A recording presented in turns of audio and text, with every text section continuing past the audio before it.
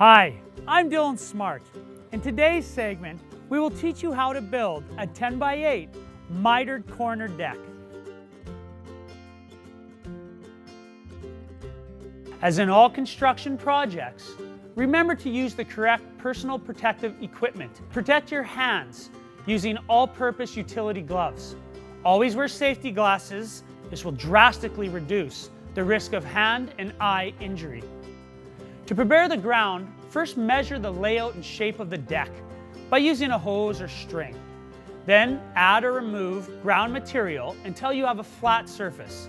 The MultyDeck can be assembled on virtually any type of surface. This includes sand, dirt, pea gravel, crushed rock, or even concrete. We always suggest that you lay down a landscaping fabric to prevent vegetation growth.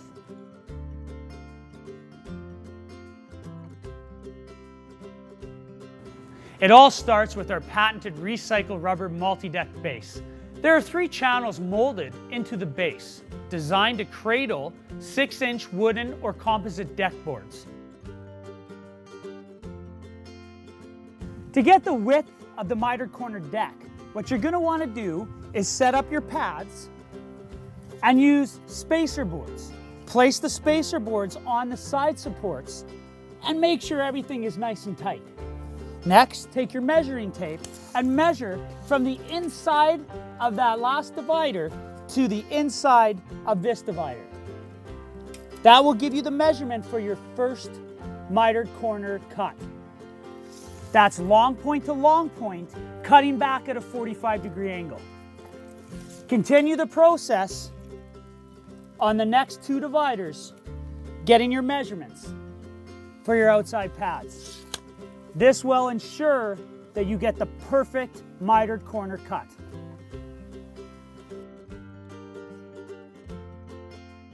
So now that you have all your mitered corners cut, it's time to assemble the frame. This is easily done by using a 3-inch deck screw and screwing together the corners like so. Screw into the wood, going each direction to ensure that that mitered corner stays nice and tight. You continue the process on all 4 corners and then continue the process in ascending order until all 3 frames are fastened together.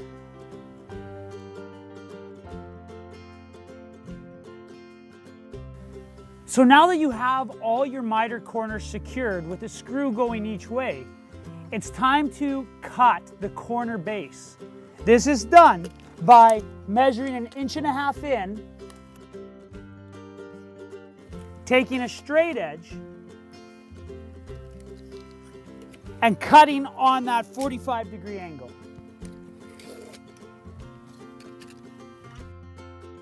Now that you have 8 separate triangles cut, it's time to apply the corner bases.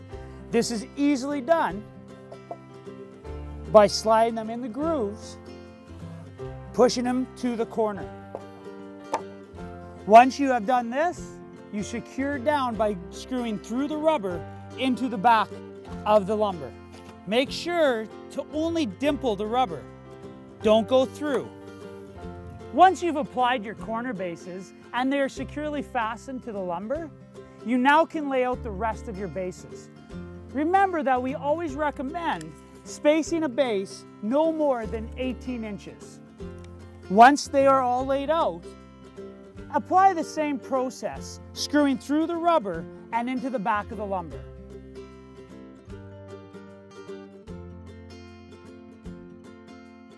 So once you've applied all your rubber bases and securely fastened them to the lumber, it's time to flip your frame.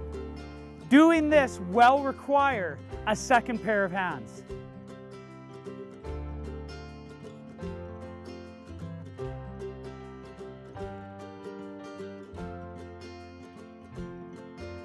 So the next step is actually to infill the middle with your pre-built panels. But before you do that, you're going to want to slice off the divider and the self-support of the 2 short side rubber bases. This is easily done by taking a utility knife and cutting the inside of this divider until it comes off.